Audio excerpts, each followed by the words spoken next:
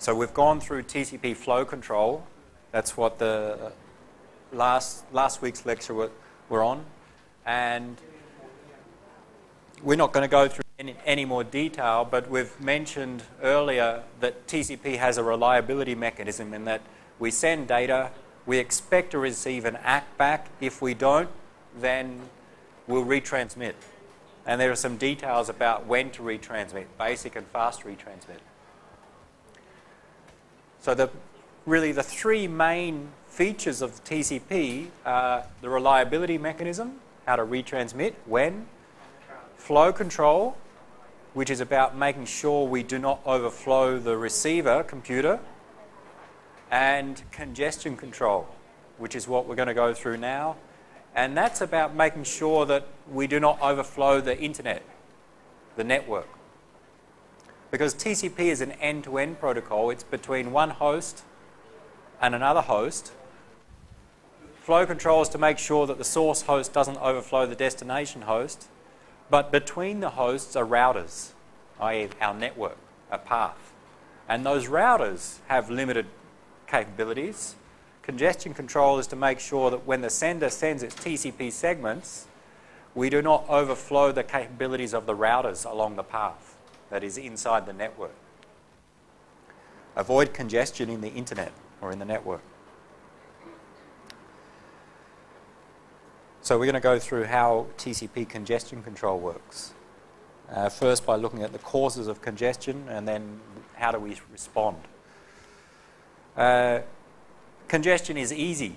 You experience it every day, especially driving. If you drive to this campus recently, as you arrive to turn left into the industrial park here on Tivernon Road, there's always a lot of, in the last week or so, there's a lot of traffic piled up. There's a traffic jam at the intersection. Why is there a traffic jam at the intersection? Where are we? Up there. There's constructions, okay, specifically. Why compared to maybe a month ago? Yeah, there's construction on one part of the road, which means, you're right, is decrease the lanes, okay? Normally there was 3 lanes available. 1 lane turns left into us and 2 lanes go straight ahead. And now it's cut down to 2 lanes because they're doing some road works. And the result is that cars line up for a long time at that intersection, and we have a long delay to wait. This is an example of congestion in a road network. Traffic congestion. The same concept applies in the internet, except, of course, we don't have roads. We have our paths between host and source host and destination host, and we have the routers, sort of like the intersections. So the reason for the congestion at the intersection out the front is because coming into that intersection, or the intersection there, the traffic lights, if you go back to St. Carlos, the intersection there, the bridge there are 3 or 4 lanes of traffic coming in. And then it cuts down to just 2 lanes. So we've got a lot of cars coming in, 3 or 4 lanes of traffic coming in, and they all need to pass through an intersection which has just 2 lanes. So what we can think is, for this intersection, the rate at which we can send cars out, we only have 2 lanes of cars that can go out. But coming into that intersection, or at least going back a bit, there's 3, in some cases 4 lanes of cars coming in. And of course you cannot get any more out of that intersection than 2 lanes worth. So the rate of cars that come in, if it's greater than the rate at which we can send out, then cars start piling up and the queue gets longer there at the intersection. And when the queue gets longer, what happens? Your car must wait for a long time before you can turn or keep going, so your delay goes up. How would you avoid that? How would you avoid this congestion? Go on a different route, okay? Don't go through that intersection. We know that there's going to be congestion there, so go on a different route and go on a different path to avoid it. Well, it's not so hard. It's not so easy to avoid here because there's only one way into bunker D. So, but in general, if you take a different route through the network, through the road network, you can possibly avoid that congestion. Okay, we cannot take a different route. So what can be done to deal with that? How can we reduce the congestion at that intersection, assuming we cannot take a different route? Reduce the rate at which the cars come into that intersection. The congestion is because only 2 lanes can go out. We cannot change that. That's fixed. If the number of cars coming in is larger than 2 lanes or in some period of time, then we start to get cars queuing up. So the only way that we can deal with that, to reduce it, is to somehow get the cars to slow down coming in to this intersection. Maybe at a previous intersection, slow them down there, so that rate at which cars arrive is no more than 2 lanes. And okay, then that moves the problem effectively back to the previous intersection. So if we can tell the previous intersection, don't let cars come into this portion of the road greater than this speed, then they will not pile up at our intersection. And that can continue on. The same thing happens in the internet, where it turns out our routers, which must send data across a path, congestion may occur at those routers. Data comes into those routers. The routers can only send data out at a certain speed. If the rate at which data comes in exceeds the rate at which they can send out, there'll be congestion at that router. What will happen is that the data will queue up inside the router. The router will have a queue, some buffer space. As the data or the packets arrive at the router, if they're arriving too fast, they will be stored in the queue. The queue will build up, increasing the delay of those packets. How do we avoid that? Send the packets on a different path. That's one way. If we cannot do that, then try and tell the one that's sending the packets to us to slow down. And in the same way, to avoid the congestion at our intersection, somehow get the previous intersection to slow down the traffic coming into our portion of the road. So tell the one before to slow down its sending rate. And if you look at the internet and a path between, now if we return to TCP, our routers are our circles, our hosts,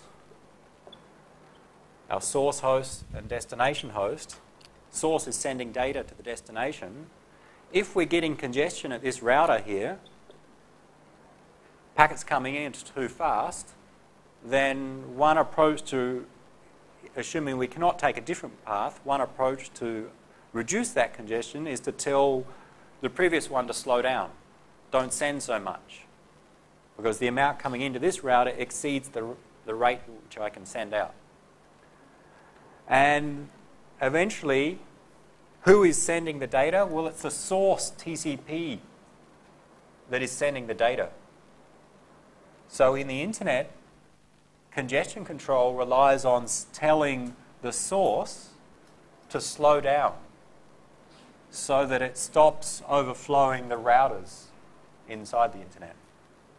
So if congestion is experienced in the internet, with TCP, there's a mechanism so that the source TCP can reduce its sending rate. And as a result, it reduces its sending rate and the amount going into the router decreases, and therefore there's no longer congestion. So that's the summary or the idea of congestion control. Congestion occurs if the amount coming into the routers exceeds the rate at which they can send out. What happens is that the queues build up. Eventually, if the queue is full of packets, packets will be dropped.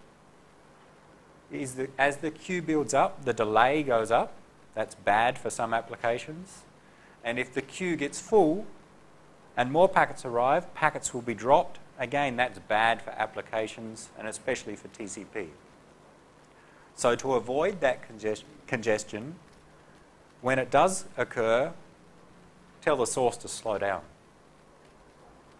We need to go through and explain how TCP detects that congestion and how it does slow down, and see how that impacts on our performance.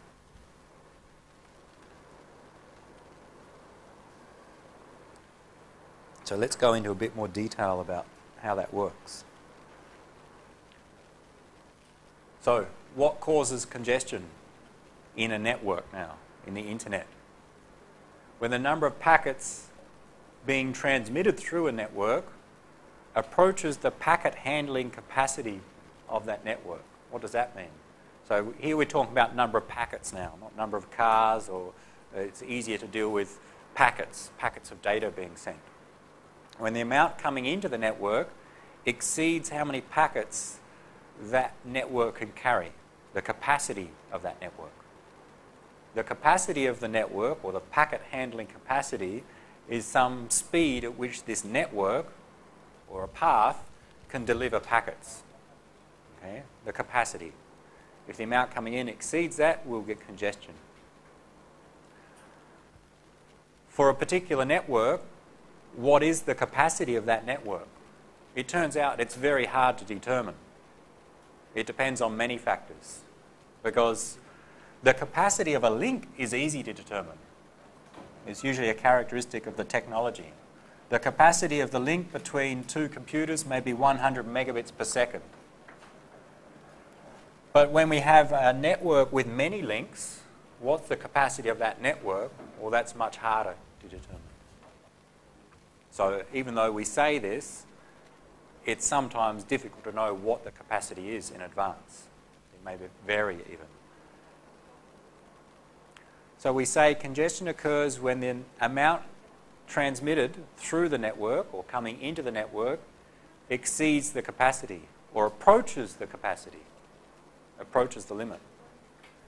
One thing we'd like to know is, okay, if the capacity is here and the sending rate coming in is low, and then we increase the sending rate as we approach the capacity, what happens? That is, what are the negative impacts of that? Well, we may guess that our packets may be delayed at routers. We may get packet drops. By how much is an interesting question that we will see when we look at TCP. What we want to do is avoid congestion. We don't want congestion. So congestion control aims to keep the amount of packets coming in less than some level such that if we approach the capacity, the performance starts to drop off, the performance in terms of delay and throughput.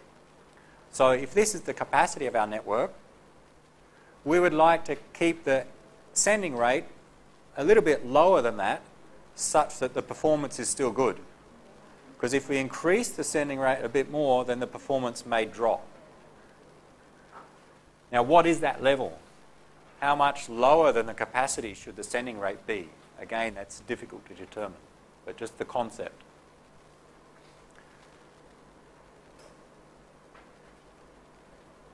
In the internet, congestion is caused by too many sources trying to send data at too high a rate.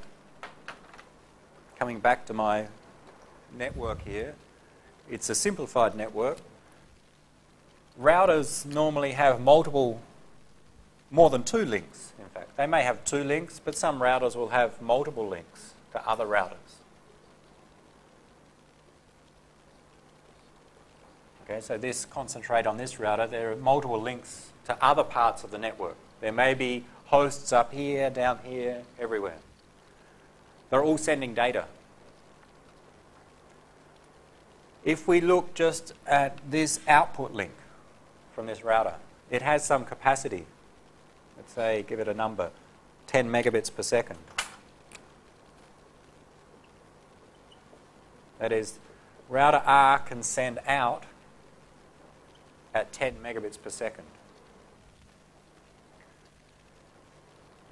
And let's say that there are many hosts sending towards this router, so there's packets coming in or data coming in from these other directions. So if the sources connected to these routers are sending in such that the combined rate coming into this router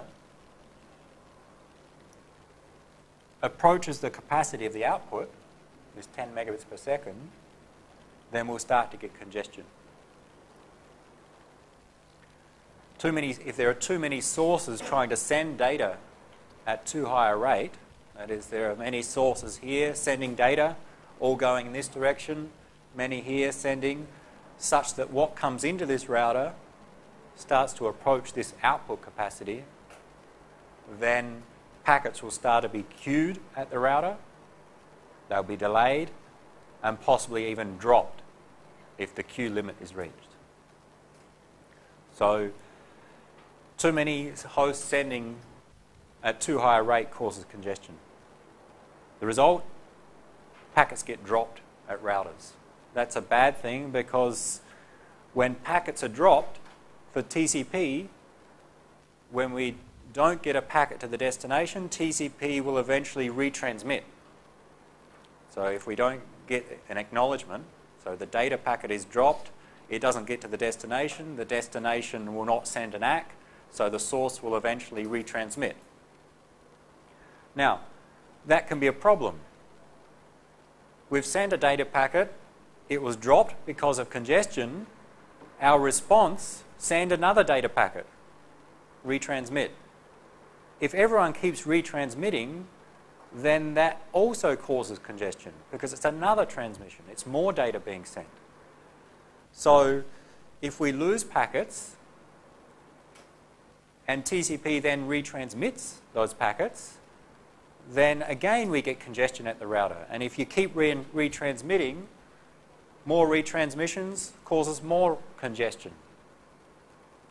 And more congestion causes more packet losses because the queues fill up at the routers.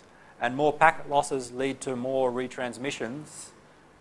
And if you keep going, eventually everything that's being sent is just a retransmission of some original data and nothing is delivered. And the internet fails.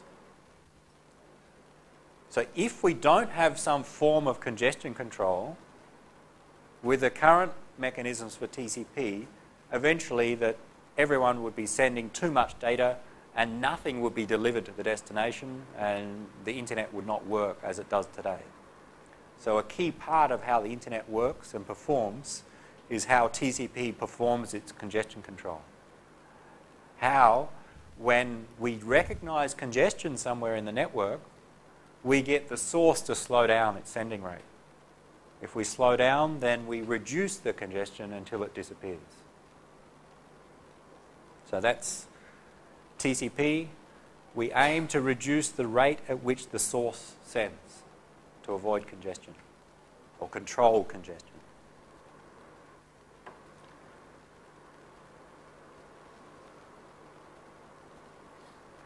Let's look at a different example before this one. You don't have this, but very quick, I think you'll see the point. Here's our router, and it's got an output link, and there's two input links coming from A and B. Okay.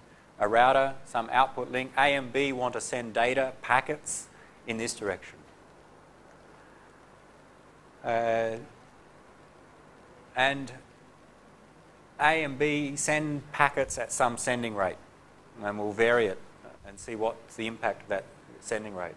Let's put some numbers to this. Let's say the output rate of this link is, let's say, 100 kilobits per second. Okay, so 100 kilobits per second is the output rate of this link. And what do we have? Let's say our packets, for simplicity, are 1,500 bytes. Ignore headers and so on, but let's say a packet is 1,500 bytes long. What's the output rate in packets per second? the output rate is given in kilobits per second. What's the rate in packets per second? How many packets per second can my router send? 120. I can't remember the calculation. Let's go through. All right, we need to convert to the bits. Okay, 1,500 bytes. How many bits? 12,000. One packet is 12,000 bits. Okay, one packet is 12,000 bits. We can send 100,000 bits per second. One packet is 12,000 bits. How many packets per second? Approximately 8. 8 packets per second, or sometimes written as PPS, packets per second. It's just another unit. If we know the packet size, we can also express the speed in, or the rate in packets per second. In most cases, the packet size may vary, so it's not so common, but some devices will report in packets per second. 8, because 8 times 12,000 is 96,000 bits. So about 100,000. It's 8 point something, but let's keep it simple.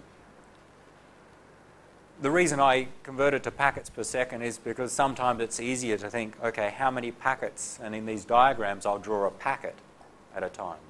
We don't worry about the rate in bits or bytes, but the packets that we can send. So, if we have a link rate, we can convert that to a packet rate if we know the packet size. Any questions before I wipe this off?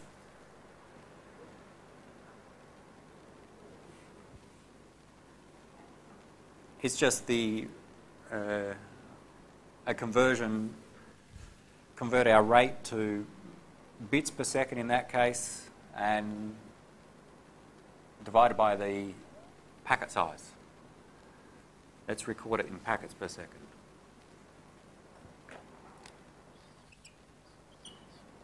My router, every second, can send 8 packets. As it receives a packet from either A or B, it may have some queue in the router, so some memory. Packet comes in, and if it's not already sending a packet, it will send that packet out. If it's currently transmitting a packet, then that one that comes in will be queued for a short time and then sent. So you send one packet at a time at a speed of 8 every second. What I've drawn on this picture is an example of A and B over time sending packets. They arrive at the router R, and R sends them out. The third line is R transmitting the packets coming out here, and the top 2 lines are A and B sending packets in. You'll see a collision, yes. Let's get to it. Now, when does A send a packet? Let's say A is some computer that you're sitting at using a web browser. B is another computer of your friend. When do they send packets? Well, it depends upon the user, what's happening at that computer. But let's say it's random. Okay? They send packets at some random interval. So A sends a packet, and then sometime, random time later, within some range, it sends another packet. So it may vary as the interval between sending packets. In this example, let's assume that A is sending at an average rate of 1 packet per second, and so is B. An average sending rate. Average means it's not necessarily sending 1 packet and then 1 second later sending another one and 1 second later another one, but if you measured over, say, 100 seconds, there'd be about 100 packets sent. The interval between them may vary, though. But on average, 1 packet per second being sent. Router can send out 8 packets per second. When does A send packets? I've just randomly chose some time slots here. So I've tried to create this diagram. So here's 1 second. There are 8 intervals here. Here's another second. And so here A transmits a packet. It arrives at the router, and the router transmits that packet out. So this is a packet coming out. And there's nothing transmitted because A is not sending anything, B is not sending anything. The router does not send anything out until B sends a packet, the router sends a packet, and then sometime later B sends another packet, the router delivers it, and so on. And as you noted before, in this instance, A and B send a packet to the router at the same time. What happens? So think that two packets arrive at this router at the same time. The router can only send one at a time out, so it chooses one, let's say randomly, and the other one waits in a queue. And the other one is transmitted after the first one. And that's what I've tried to show here. Two packets arrived at the router. The blue one was sent first, the green one was put in a queue, and then the green one was sent in the next time slot. Okay, so there's a small delay incurred here. When we get this case of they both sending at the same time, there's a small delay for one of those packets at least, a queuing delay. How does it solve the collision problem? It's not a collision like we think of wireless LAN, because remember there are two physical interfaces here. It can receive both of them at the same time because there are two cables coming in. It receives on each cable or each interface, puts them both in memory, and immediately transmits one, while the other one waits in memory and then transmits that one. Okay. After deals with wired interface. The focus on wires. You can do the same with wireless, but there are separate interfaces. We don't have collisions on the radio medium.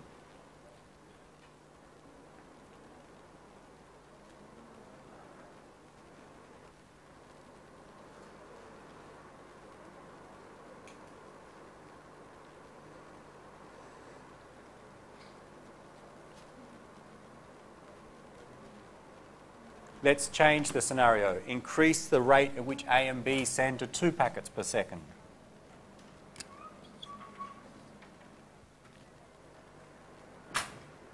So the first simple example, they were sending at 1 packet per second. Let's increase the rate at which they send. And I've just again randomly chosen some slots, some time slots when they send. A sends a packet, then a bit later it sends another one. B sends 2 here. And you just follow through, okay, the router receives from A and sends immediately. Everything's okay. We get this concept of 2 packets arriving at the router at the same time, so one has to be queued and then sent, so a small queuing delay. And here it's a little bit worse. 2 packets arrive. The blue one is sent, the green one is queued. The queue one is then, the queued packet is then sent. But at the same time, another packet arrives, so that must be queued as well and then sent. Okay, so there's 2 packets waiting in the queue, but not at the same time there. Increasing that sending rate, what was the impact on the performance there? How can we say increasing the sending rate impacted upon the performance? What changed in this very simple case between the first one, where they're sending at 1 packet per second, to the second one where they're sending at 2 packets per second? Any packets being dropped? Not really. They're being queued, but there's nothing that's discarded by the router. The difference is that there's a slight increase on the average delay. If you look at the delay of every packet, in the first case, just 1 packet had an extra delay in the queue. In the second case, increased sending rate, 3 packets in this simple example had an increased delay. So a small increase in the delay in this case. The router is going okay because it has an output capacity of 8 packets per second, but we're only sending about half of that in this case. We're only utilising about 4 packets per second. 4 packets per second coming in.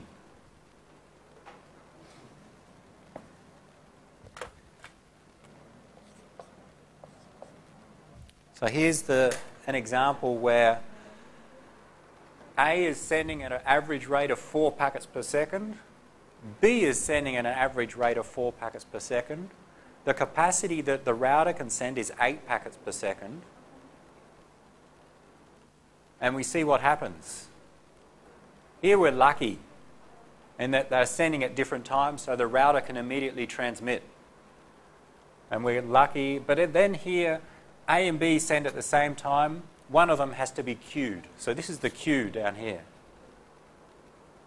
When that green one that was queued is transmitted, there are another 2 that arrived, so they also have to be put in the queue and sent in the next slot, one at a time. The blue one here, this green one transmitted here. In the meantime, another one arrived. And, all right, we'd have to keep going, but we see that the packets that must be queued is much more than in the previous case. Okay? So, in these simple examples, we see that as we increase the input rate, the input sending rate, the queuing delay at the router increases. And it gets more complex than this, but especially when you have multiple coming in. What's the output rate in this case? How fast is the router sending? Approximately 8 packets per second. It's fully utilizing its output link. Its output link supports a capacity of 8 packets per second. Coming in is a total of 8 packets per second. We get to send out, we set for a space here, pretty much 8 packets per second. So that's good. We're 100% utilizing the capacity. The bad thing is that the delay is going up. So that's the bad point here. Whereas in the previous one, with a smaller input rate, our efficiency was low. We were only sending about 4 packets per second, but the delay was also quite low, which is the advantage. Increasing the sending rate increases that delay. A and B sending at 8 packets per second.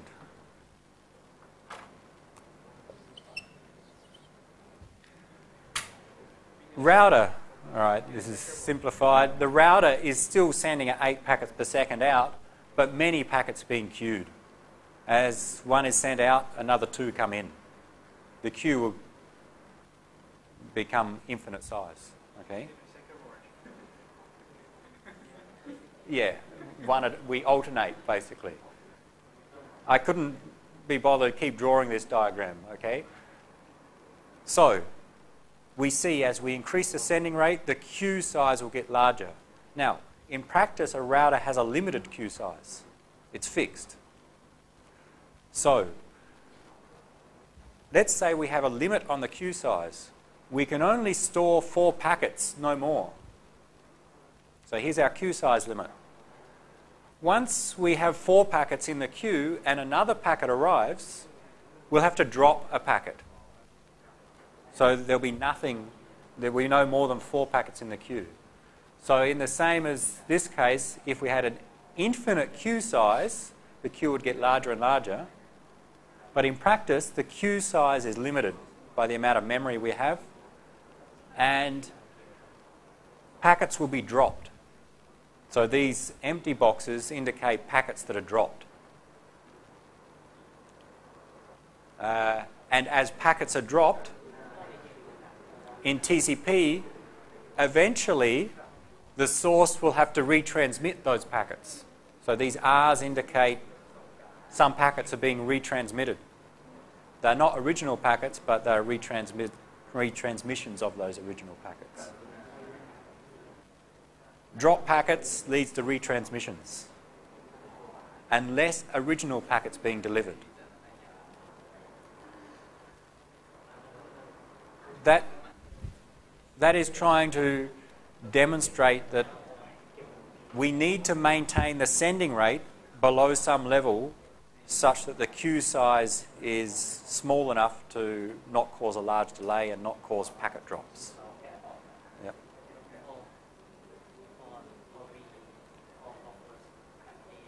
Yep. Okay, A and B send to the router at the same time. 2 packets arrive at the router. Let's say they're in memory as they arrive. The router can transmit only one at a time. Which one does it transmit? Up to the router. In my example, I chose the blue one first. But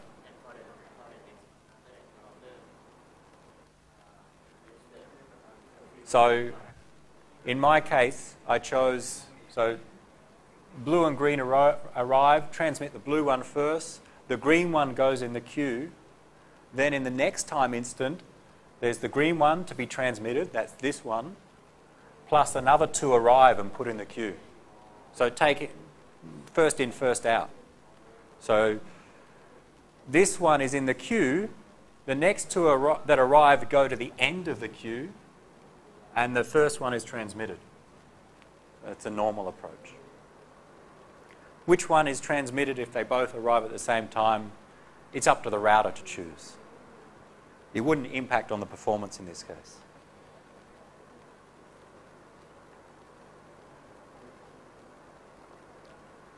So that's congestion, or the impact of congestion. Increase queuing delay, increase delay for our applications, increase packet loss, and that's bad for performance.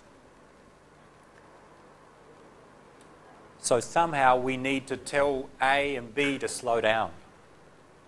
When we detect something like this happening, tell A and B to slow down. And that's what TCP congestion control does.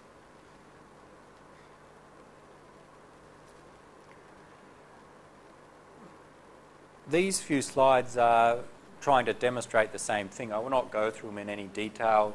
They try and put what I explained in those pictures in using a different example and using some different notation. But they have 2 inputs, A and B, to some router, and they're sending, and they try and analyze, okay, what happens to our performance, and try to consider different scenarios. I will not go through them. The analysis can get quite complex when you have more complex networks. What we just covered is 1 router, 2 inputs, 1 output. Here's a very simple network. Then you can start to analyze and see, well, what the performance will be. And we'll not try and do that analysis. Queuing theory is an entire topic. You could take 1 course to study it. Where do we get to? What generally can happen is that if this is the sending rate, the simplest way to view this diagram, if this is the sending rate, the amount coming in, and this is the throughput, the amount coming out, here, then we have some capacity, which is not shown on this diagram. We have some capacity. As we increase the sending rate, our throughput is okay. It's proportional. We increase the input, then the output increases as well. But then we approach a point nearing capacity of our link, and it turns out that because we have packet drops and retransmissions, the throughput approaches some capacity, and in fact, if you keep increasing the sending rate, because you have more and more retransmissions, the throughput drops off. That is, if you just keep increasing the sending rate without congestion control, eventually the throughput will drop to 0. Because everything is just retransmissions. There's no original data getting delivered. So that's bad. Having a throughput of 0 when you have a capacity of, 10 megabits per second is very bad. So the idea in congestion control is to make sure that the sending rate, the amount coming in, is somewhere to the left of this point. If the sending rate is past this point, then we see our throughput goes down. But if it's below, to the left of this point, below this value, then the throughput is proportional to the input sending rate. So we need to manage the sending rate such that the throughput doesn't approach this capacity and then drop right off. Called sometimes congestion collapse. The network collapses. That's just the concept there. The theory behind that will not go through. So, let's summarize what we know.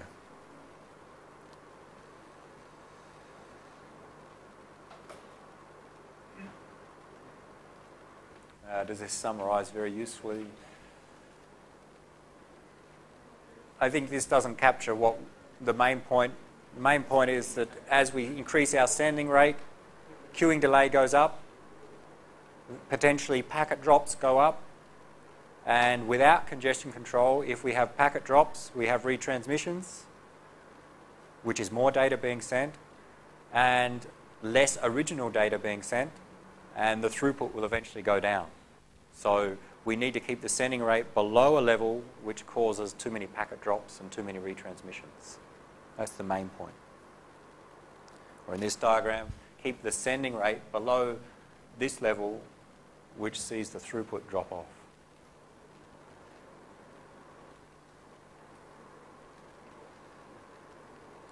Yep.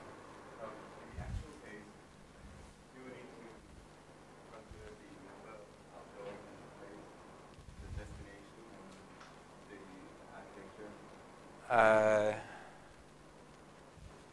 Again, the number of outgoing links here.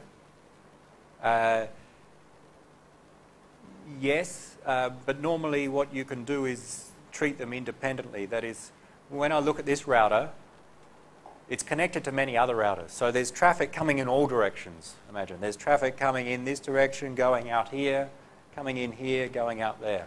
Depends on who's sending to who. You can normally analyze, consider just one output direction, look at all the sources sending on that output link and analyze from that perspective and get similar results to what we're trying to show in the example. But of course, there may be no congestion on this output link, but there may be congestion on this output link. Okay? So it does depend upon who is sending what. If we think now from TCP's perspective, from one source to one destination, what we care about is this path only. We want to get our data across this path. We don't care this router sending out here and out here, but we care about the router sending across this link, but that will be, the speed at which we can do that will be impacted upon what's being sent into the router. So we do need to consider the whole network, but we can normally, in terms of analysis, consider one output link at a time. I don't know if that fully answers your question. Anything else? Any questions? Arrive late, maybe congestion at the traffic intersection? All right.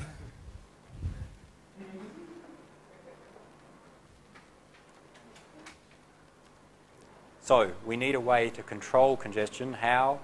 Quickly, some approaches. Somehow tell the sender to slow down. That's the idea. Two basic approaches. End-to-end congestion control. That is, the end systems, the source and destination are involved. For example, the destination tells the source to slow down. So in the path between source and destination, if we detect some congestion, then somehow the destination will inform the source, you should slow down to avoid congestion. And we'll see that's what TCP does. The alternative is that the routers themselves play a role in congestion control, and as this router detects congestion, it tells the previous router to slow down, and so on. So the routers detect congestion and inform the previous hops in the path that there's congestion, therefore slow down, and there's this sort of back pressure. Because if I tell the previous one to slow down, eventually that will tell the one before that to slow down, and eventually will tell the source to slow down. So network-assisted congestion control involves the routers detecting congestion and telling others to slow down. We're going to focus on end-to-end congestion control. That's what TCP uses. In the internet, network-assisted congestion control is only used in very specific networks, not in the general internet. For example, in one network owned and operated by one organization. Let's look at TCP.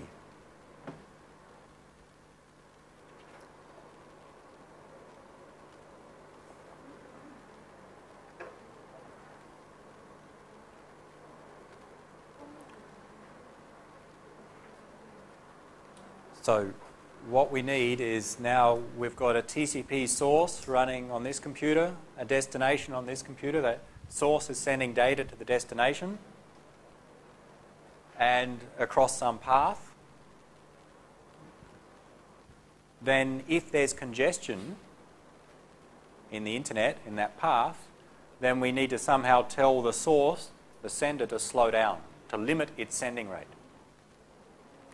So the sender limits the rate at which it sends based upon the perceived network congestion. If this one thinks there's congestion in the network, it will slow down. And we'll see also, if it thinks there's no congestion, or the congestion is going down, it will actually speed up its sending rate. So it will adjust its sending rate depending upon what it perceives as what's happening in the network. If there's a lot of congestion, slow down your sending rate. If there's no congestion, increase your sending rate. And if congestion occurs, then slow down again. And sort of you get some feedback and adjust the sending rate accordingly. That's the idea. For that to work, we need some algorithm to say how the TCP sender should adjust its sending rate. How should it slow down? When should it slow down? By what amount should it slow down? If it's sending at 100 kilobits per second and there's congestion detected, should it drop to 50 kilobits per second, 25 kilobits per second, 99 kilobits per second? So by how much do you slow down when there's congestion? We'll have to cover that. The other problem is, how do we know that there is congestion in the network? This perception that the source doesn't know the set of routers between it and the destination. If my computer is the source and the Facebook web server is the destination, what are the routers between my computer and Facebook? I don't know. I could run some tests to try and find out, but it may be different today than tomorrow. So how do I know if there's congestion in the internet, or at least in my path between source and destination? We need some way to measure that. And how do we respond? So there's some algorithms for responding. Or maybe I confused them. How does it limit the sending rate is not how it responds. So the congestion control algorithm is how to respond. If congestion is detected, how do you respond? How do you limit the sending rate is, well, in TCP, what do we use to make sure that, or to control the sending rate? Slightly different, as we'll see. In flow control, how is the sending rate controlled? Anyone remember the sending rate when we looked at TCP flow control? What limits or controls the sending rate? Some window. What was it called? AWND, the advertised window, we said. If we remember back at one stage, we said in TCP flow control, we had this advertised window, AWND. And that was a value that was set by the destination that tells the source how many bytes it can send per round trip time. So the sending rate for flow control was controlled by this parameter, the advertised window. And we did some calculations and saw the throughput, or the sending rate, was advertised window divided by round trip time. We cannot control RTT, but by controlling the advertised window, we control how fast the source sends. We need a similar mechanism in congestion control.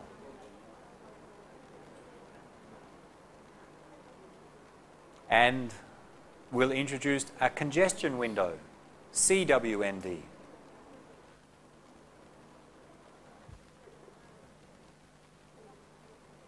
A separate variable or parameter.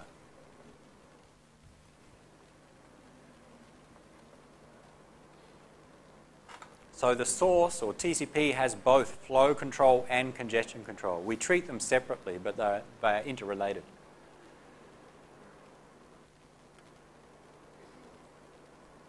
So from flow control, the amount of bytes the sender can send is limited by the advertised window. Okay?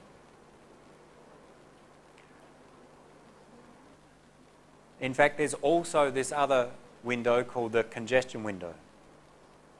So in fact, the amount of bytes that you're allowed to send is limited by the minimum of these two windows. So with flow control, we have the advertised window. We'll see with congestion control, we have the congestion window.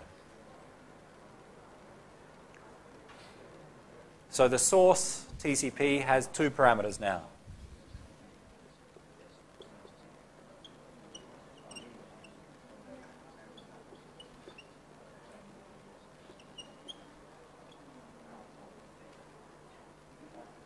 The advertised window is set by the TCP destination.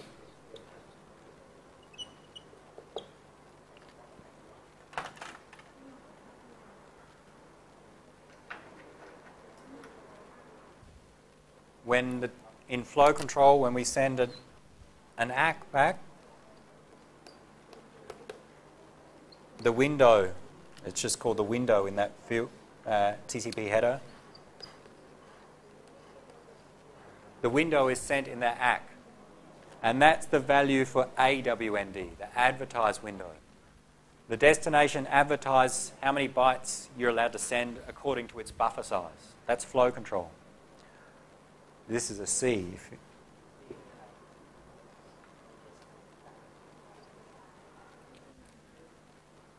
Now there's another parameter, congestion window. And we'll see there's an algorithm for determining what value that should be. And in fact, the amount that the TCP source is allowed to send is the minimum of these two. The number of bytes or outstanding bytes before we have to wait for an ACK is the minimum of the advertised window and the congestion window. We have two values now. We're going to focus just on the congestion window. The flow control algorithm sets the advertised window. Let's assume the advertised window is very big. Let's say the window, the buffer size here at the receiver is 10 megabytes. Okay? And it's always available. That means the advertised window value would be 10 megabytes. And let's assume that that's very big compared to the congestion window. Congestion window is always smaller than 10 megabytes, which means the minimum of the two is always the congestion window. Okay. The sending rate, although it's not shown on the slide, the sending rate, let's make some more space.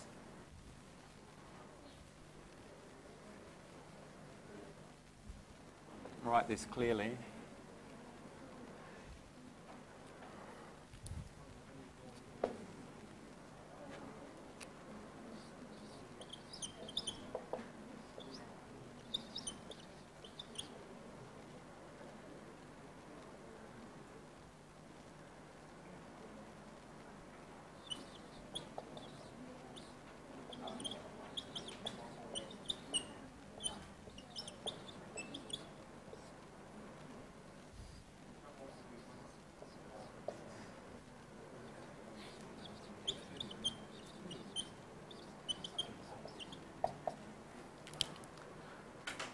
approximately, so for flow control we have an advertised window.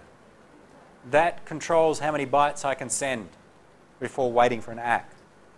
With congestion control we have a congestion window, which also controls how many bytes we're allowed to send. We're in fact allowed to send the minimum of those two. The minimum of the advertised window and the congestion window is how many bytes we're allowed to send before waiting for an ACK. So the sending rate is approximately the minimum of those two divided by the round trip time. That's the same as we used when we analysed flow control. The sending rate was our advertised window divided by round trip time. Well, now it's a bit more complex. It's the minimum of the advertised window and the congestion window divided by the round trip time, whichever one's smaller.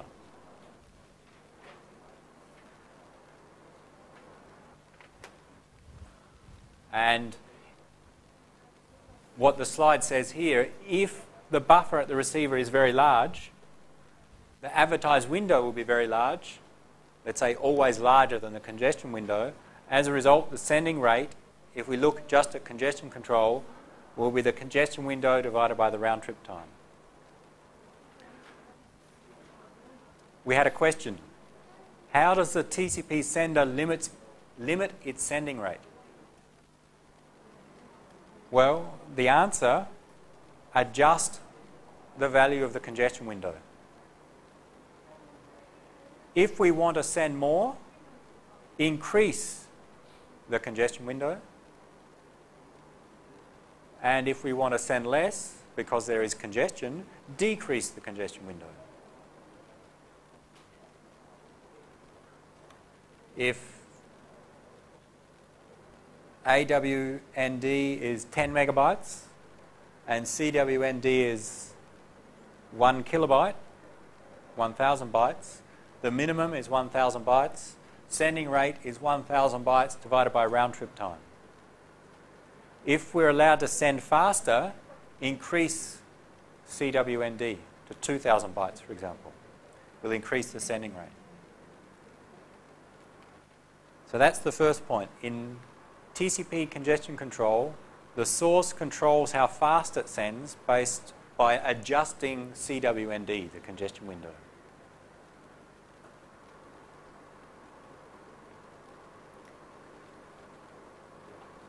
That was the answer to the first question. Later, or after the second question, we will come to see, well, how do we adjust it? What value do we set it to? But first, how do we know there's congestion in the network? How do we know there's a router dropping packets or a queue is going up? How do we perceive network congestion? Well, TCP makes an assumption. We assume if I send data and I don't receive an ACK, or more generally, I detect a packet loss, I've sent some data, I don't receive an ACK in time, therefore I assume there's a packet loss. TCP sender assumes that packet loss indicates increased congestion, which makes sense in simple cases. Because what we said is that when congestion goes up, there's more chance of packet loss. Okay? We saw on these diagrams, when the sending rate is small, the queue size is small, no packets lost.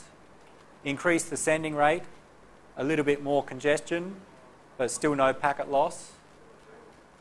Here, high sending rate, a lot of congestion, we get many more packets dropped. So the idea is that if there are packets dropped, lost, that indicates there's congestion in the network. So what TCP sender does is whenever it detects a packet being lost, it assumes the congestion is increasing and it responds accordingly.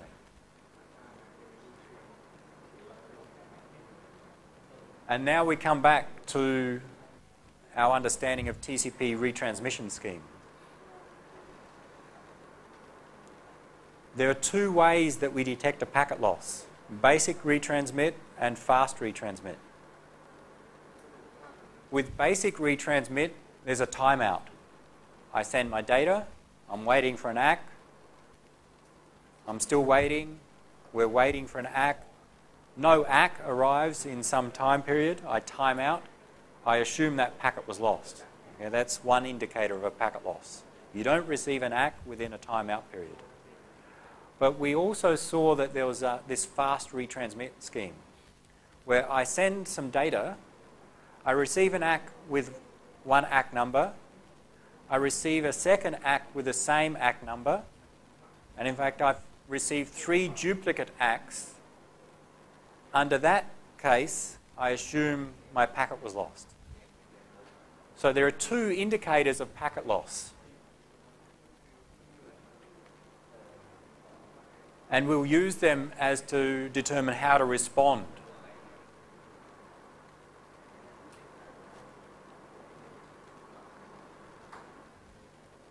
Okay, quick test.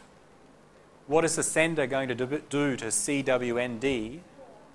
What is the sender going to do with the congestion window when there's a timeout? So I'm the sender, I've sent some data, there's a timeout. I'm waiting for an ACK, timeout. What do I do with CWND?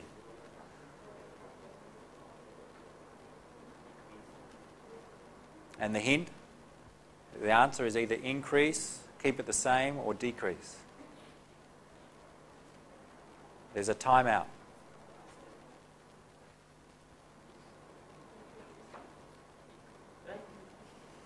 Okay. What's our goal? So I've just sent some data. There's a timeout. That tells me that a packet was lost. Well, a packet being lost tells me there's been some increase in congestion. And where there's an increase in congestion, I need to slow down. Okay? When I detect that there's a lot of congestion there, to reduce the congestion, I need to slow down my sending rate. So the answer is we decrease the congestion window. When there's a packet loss, I need to slow down to avoid more congestion. So to slow down, to reduce the sending rate, I reduce the congestion window.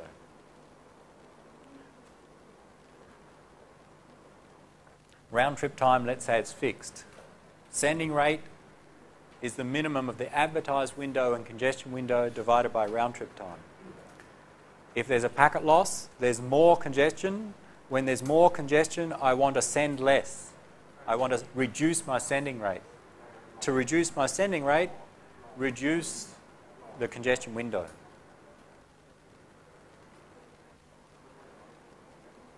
So there's the first method for responding.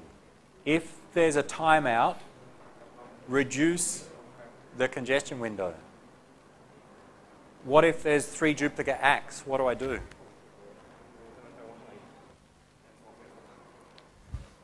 If there are 3 duplicate ACKs, what will the sender do?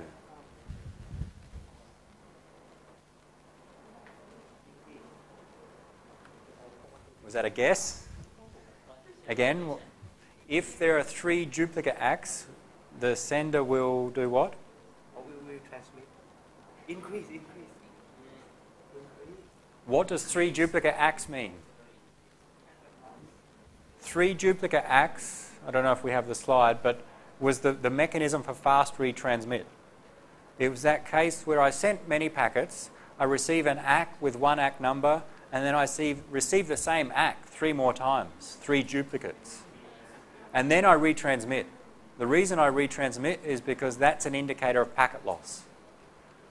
So if I receive 3 duplicate ACKs, it's also an indicator of packet loss, and I also decrease the congestion window.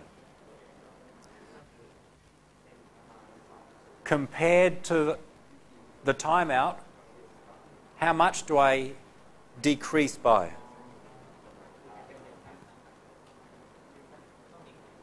Decrease is the answer for both of them. Both of them, we decrease the congestion window. Now compare them. Let's note this. What have we got?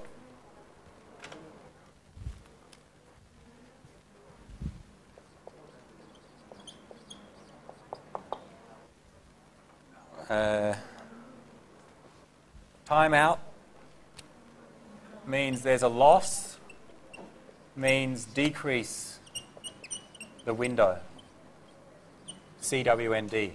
And similar, 3 duplicate acts also means a loss and also means a decrease of the congestion window. There are 2 events that indicate packet loss to the source. And in both cases, we decrease the congestion window. We do some other things as well, in fact. Which of those 2 cases do I decrease the congestion window by more? Which one causes a larger decrease in the congestion window? So the hint is that they decrease them in different ways. One of them decreases more than the other. Which one? Timeout. Why? Why?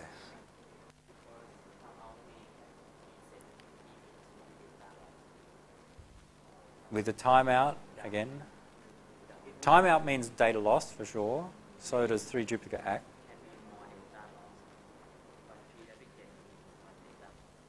Well, okay, on the right track.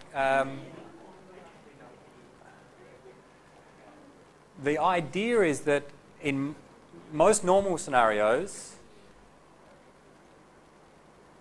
the event of 3 duplicate acts will happen most of the time. Okay? That is, I send a lot of data. It's likely that I'm going to receive 3 duplicate acts if some of my data is lost. But if, for example, multiple packets are lost, if I don't receive 3 duplicate acts, I may have a timeout. So like you said, if there is more data loss, then I may not get the 3rd duplicate act before the timer expires. So when there's more loss, it's possible that the 3rd duplicate act will not come, but eventually a timeout will occur. So what that indicates is that the event of 3 duplicate acts occurring is an indicator of a small amount of loss. The event of a timeout occurring is an indicator of a large amount of loss. With a small amount of loss, there's a small increase in congestion. Therefore, we have a small decrease in the congestion window. When a timeout occurs, that's an indicator that there's a lot of congestion. Maybe there are many packet losses. More packet losses means more congestion. That's bad. And the way to respond if there's a lot of congestion is to slow down a lot. That is, decrease the congestion window by a large amount. Large. So in fact, we respond differently depending upon which of these 2 events occur. That's the idea.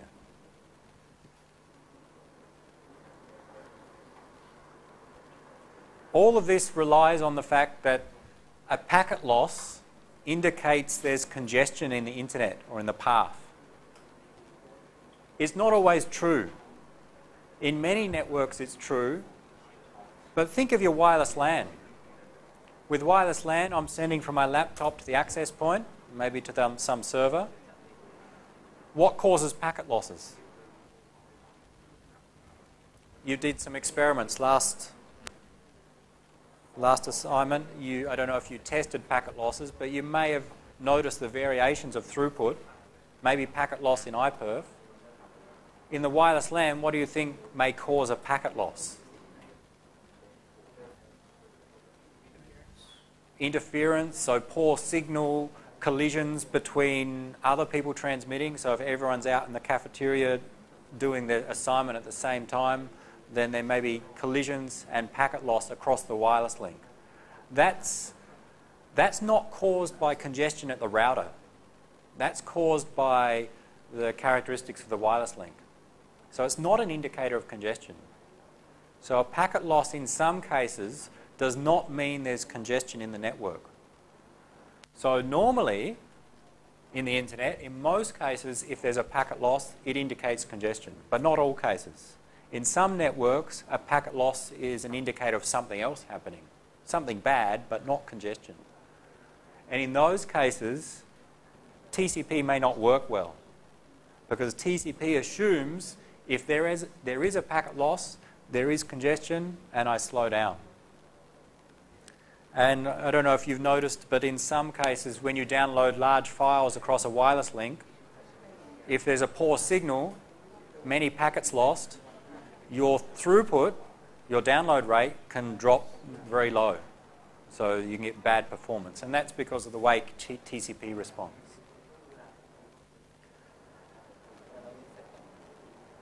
So there are three things that we need to cover with TCP congestion control. How do we limit the sending rate? Answer, change the congestion window, this parameter. Higher value, higher sending rate. Lower value, lower sending rate. How do we know there's congestion? Packet loss. And in fact, two types of packet loss. Packet loss due to timeout, packet loss due to 3 duplicate acts. What do we do when we have a packet loss? How do we change the window? Well, that's what we'll cover tomorrow. The algorithm for how do we increase and decrease the window upon packet loss and other events. We'll start that tomorrow. Let's stop there. If you have questions, we can discuss. Tomorrow we'll cover the algorithm for increasing and decreasing the window and finish on the performance of TCP, hopefully, tomorrow.